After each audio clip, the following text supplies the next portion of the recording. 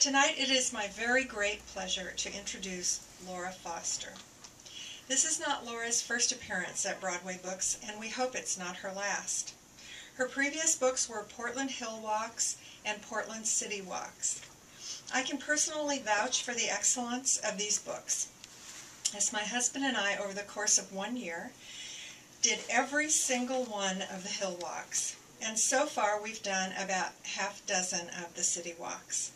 We have lived in Portland for 40 years and discovered more about the city's neighborhoods and history from Laura's books than from anything else, more than we thought possible. And not only history. We learned about architecture, social customs, flora, fauna, and more. I remember hiking through several luxurious Portland neighborhoods in the Southwest Hills, and my husband saying he knew there were rich people in Portland, but until we did these hikes, he thought there were only about 12 of them, and they all lived on the same street.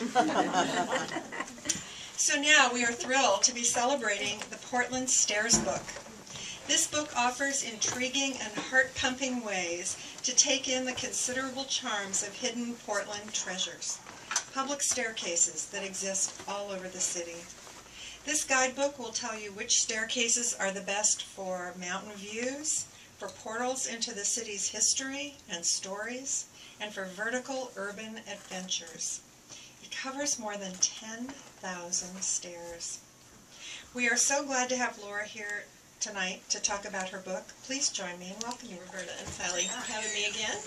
It's nice to be here. I love this part of town. This is where, when I first landed in Portland, I lived in Northeast, so it's my favorite. Is that going to work? Well, let's see. It's kind of fun to be in the dark. Kind of Halloween-y? Yeah, I think it's good. Okay. Okay. So there's a slideshow, and a lot of those photos are in the book, but they're in color, which is nicer. And can you see in the back? Okay. Okay, good. And I'm not going to talk about them individually. They're just sort of for atmosphere, and it was so fun to take those photos. And pretty much all of them I took about a year ago, October of 2009, with the deadline approaching. There's seats up here if you want to. Okay. I'm going to. So a little preface about the backstory of this book is that when I first proposed a book to several publishers back in 2002 or so, I wanted to call it Portland Stairwalks because I was just crazy about all the staircases we had in town. And I'd seen the Little Red Book of Stairs, which was self-published by Stefana Young in the 90s. It's out of print now, and it's worth a lot of money, so if you have a copy, hang on to it. And anyway, so I researched, some of my favorite stairs are in Washington Park, the old section of Washington Park that dates from the 1870s, and it has these wonderful decaying staircases. And then the neighborhood above it is called Arlington Heights. So there was a lot of geological information and architecture and history and you know, information about the trees and David Douglas and how he died in a cattle pit in Hawaii, and that's where Douglas fir comes from. So I just had all these wonderful things. So anyway, Timber Press said, yeah, that's a good idea for a book to weave all these things together in walks, but we don't think anybody's going to find stairs very intriguing. And so they said, let's call the book Portland Hill Walks. So that was, the Portland Hill Walks was really supposed to be the stair book, and it is the stair book. It has lots of staircases in it. And so this book is my third book from them, and I wanted to publish this myself just because I thought, well, they're not interested in stairs, and I still am, and they have the right of first refusal for any books, the ideas that I have, and so I had to present it to them, and they were crazy about the idea, so they published it, and I didn't get to self-publish, but that's fine because they did a great job, as they always do. And so I want to read tonight a little bit about it, talk a little bit about some things that motivate and inspire me about walking around here, and then just highlight a few here and there places in the book. So let's see if I can get this to work with the microphone. So this is the introduction that I wrote. What's to love about a staircase? In prehistory, the thrusting of human feet into a steep hillside resulted over time in a series of vertical footholds. These first land stairs allowed early peoples to traverse and inhabit new terrain. We're still building and climbing outdoor stairs for the same reasons. Portland's topography, where peaks of up to 1,000 feet rise from near sea level, means that stairs are often the best option. Where roads cannot go, a public staircase frequently does. The most stair-rich neighborhoods are on the west side of the Willamette, in the Tualatin Mountains, known more familiarly as the West Hills. East of the Willamette, in northeast and southeast Portland, the changes in grade are more gradual, so stairs are less common.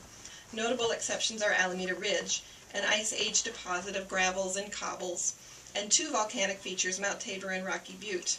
Their stairs are dramatic and extremely scenic. North Portland, a biker nirvana, is frankly underendowed in the stair department. Many of Portland's public staircases were built in the era before cars. As the city grew in the early 1900s, land was developed further from downtown, and new neighborhoods were not viable economically unless they were connected to town via streetcars. As a result, streetcar lines crisscrossed the city, and when a new development such as the Alameda or Westover Terraces was planned, residents needed a quick way to descend from their hillside homes to a streetcar line. Even today, at the bottom or top of many hillside staircases is a bus stop, a vestige of the streetcars and the stops associated with them. Mid-century, staircases were built to help heal rifts in urban neighborhoods, as thoroughfares such as Front Avenue and McLaughlin Boulevard were built, cutting off vehicular access to intersecting streets. There are many steps from this era in South Portland, in the Lair Hill area. The stairs allowed pedestrians, at least, to continue on long-used transit routes. I first fell in love with stairs when I left flat Chicagoland and attended college in Dubuque, Iowa. Dubuque is a Mississippi River hill town in an area bypassed by the glaciers that dragged the topographical interest out of the rest of the Midwest. Sunday afternoons before diving back into the books, I would wander around town looking for a likely dead end that might harbor a staircase down the river bluff. Stairs, I had discovered, were a good refuge from the wailings of REO Speedwagon that pervaded the dorm. I just dated myself there. When I moved to Portland in the 80s, I began exploring my new town. One day I encountered a staircase ascending from northeast Wisteria Drive at the base of Alameda Ridge. I hesitated. There was no one around to ask. Is it private? Where does it go? When caught trespassing, I've had good luck with the ignorance defense, so I took that first step up to investigate.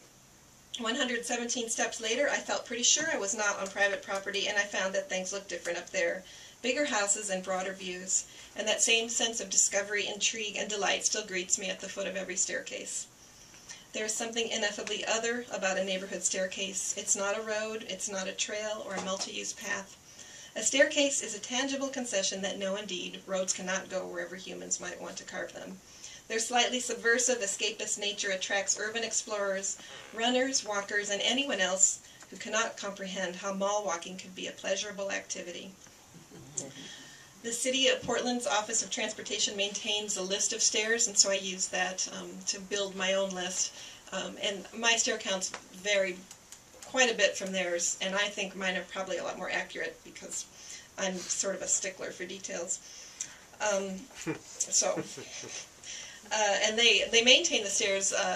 If you live adjacent to a staircase, you're not responsible for its maintenance as you are a sidewalk that runs across the front of your property, partly because staircases, of course, are more complicated when they start to decay, but also because there's a lot of infrastructure running under them, gas lines and power lines, water lines, things like that.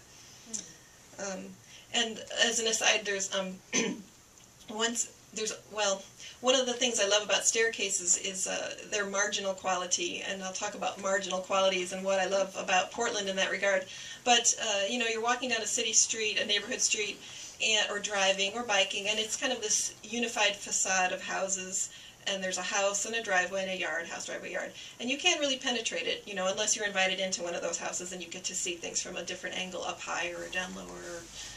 But a staircase, it's like this magical zip line that goes right through that facade, that fabric of the neighborhood, and you get different views from up higher, and as you climb, the views change, and you get to look into backyards and see the creativity people, that's one thing I just love about walking, is that always restores my mood if I'm in a bad mood. It's just the creativity exhibited by people in their properties, or the beauty that they've created, or even just some of the quirky things they've done. And my favorite quirky thing is in Willamette Heights, and I don't even know if it's still there. It's not actually Willamette Heights, it's on Wilson Street at about 30th or so. And I was walking in this neighborhood, and the homes were not spectacular, and the views were not good. You're right next to Giles Lake Industrial Area. But this house was maybe a 50s tri-level house. So it had a chimney that had been faced in wood, and then somebody had turned that chimney into a climbing wall. And so there was a 3-story high climbing wall on the outside of this very nondescript house, and it just made me laugh so hard and, cured whatever was wrong with me that day. So San Francisco has, if you go down there and to explore, I think the best way to explore it is with this book called San Francisco Stairway Walks. It's been around for 30 or 40 years. And the woman who wrote it is maybe in her 70s or maybe even 80s now, and she came up to Portland last year with her son, and she wanted to meet me, and I was so tickled. So we went on a walk, and she was just like I thought she would be, just delighted at everything, and going into backyards and peering over, and just so curious, so endless curious. And they have over 600 staircases in San Francisco, where we have about 200. Oh, and the thing about the city staircase list is neighborhood stairs. They don't include park stairs or public stairs within buildings like I did. Yeah. So how has writing books about walking sort of changed what walking is like for you? Like, can you just go for a walk and not be looking for a story? Not alone. I don't. Whenever I write any of my books, or I do some book, I write and put things up on a blog now too. And anyway, I have to do it alone, because if I'm with a friend or my husband or somebody, I'm just as blind as the next person to what I'm passing through. It's just, I don't see anything. It's just amazing. So I go alone, and then I interact more with people. So I guess I have figured out that I prefer to walk alone if I'm going to explore. And if I'm just going to visit, I don't, a friend is nice. Yeah. Do you take the dog with you? I take my dog now. I inherited a pit bull from a daughter who thought that was a good idea to have a pit bull. And that lasted 3 months, and then now it's mine. And so homeless people love my dog. I just get so many nice conversations with homeless people over the pit bull. So that's kind of opened up a world to me that I didn't previously visit very much. And let's see, what else about walking? Walking alone. I talk a lot to people, landscapers. In neighborhoods like Portland Heights, they're kind of quiet. People are working, and their kids are doing enrichment activities. So there's no one there except for the landscapers. So they're nice. They always, it's like seeing a cat on the road or something. It's like we're so glad to see someone out there.